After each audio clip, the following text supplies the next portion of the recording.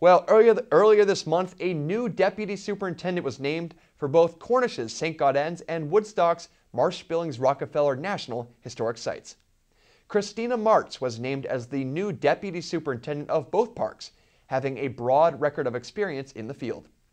YCN had a chance to catch up with Deputy Superintendent Christina Martz and Superintendent Rick Kendall. We asked Christina what she's most excited about and what drives her passion for the position.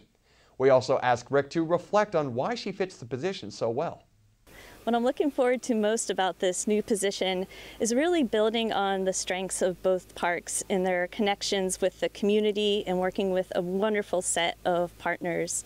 They're two very special parks with wonderful stories that connect locally and nationally, and sharing that with the community and with all of our visitors, working with the wonderful staff here at St. Gaudens and Marsh Billings and those fabulous partners.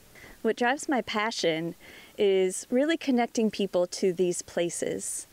They are just phenomenal resources that offers a number of ways for people to explore arts and stewardship.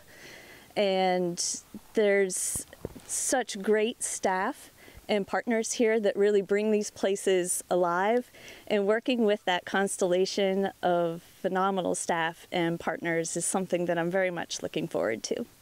Well, she comes with a full suite of really deep and important experiences that will be great for finding collaborative opportunities between St. Gaudens National Historic Site and Marsh Billings Rockefeller National Historical Park.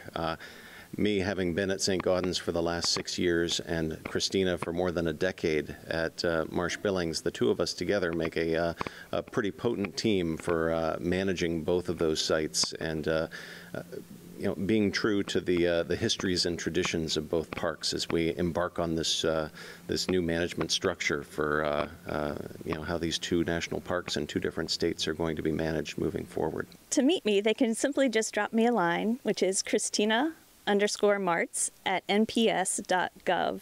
And I would just love to have the opportunity to sit down with people who love this place and hear from them about what they treasure most, either with a cup of coffee or a walk around the site.